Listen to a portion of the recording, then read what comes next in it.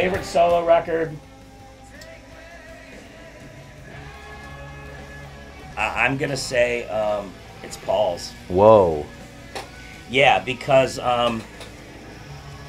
you know it's 99% of the time it's either gonna be Aces. Aces or Paul's. Aces or Paul's, right?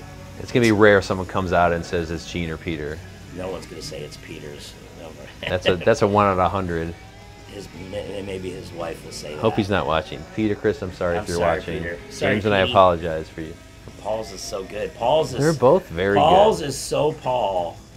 And when you listen, you're like, that's Paul Stanley's. Yeah. It's like white man baby making music, you know? The Ace record is my favorite. It's always been because it's just it's such a damn good record. It doesn't even have to be a Kiss record or an Ace Frehley record. It is a rock, slab of rock from day one, from song one to song whatever. Yeah, it's a perfect. There's a little filler. Unfortunately, I think there's a 1 or 2 filler songs on Paul's. New York Groove. Oh no, on Paul's. Like the slower, like Always With You, Always With Me, and things like that. Those are my favorites. I know you like the cuddling. James likes to cuddle. I'm not sure if you guys know that. Snuggling. There's a lot of things coming out in the That's Paul. That's I know. totally Paul style. And I don't dislike it, but if you want to chill, you listen to Paul's. If you want to drink a shit ton of beer, you listen to Aces. Right.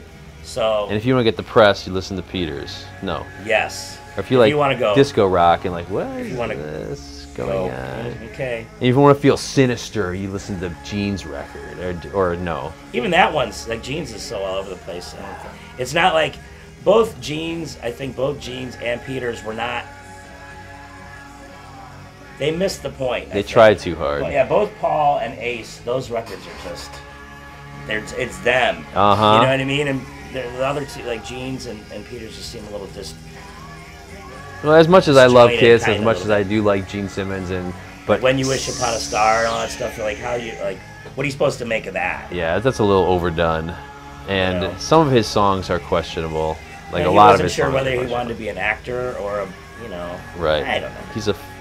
I like them all. As do I. I like them all.